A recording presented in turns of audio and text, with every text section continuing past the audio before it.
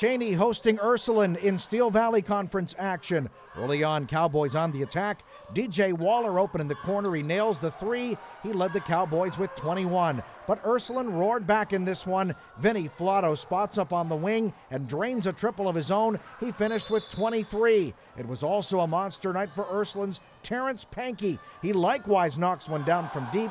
Pankey tallied 26, but Chaney was not to be denied. Clive Wilson goes up top to grab the ball. He muscles it in for 2 of his 18. Chaney gets the win, 70-65.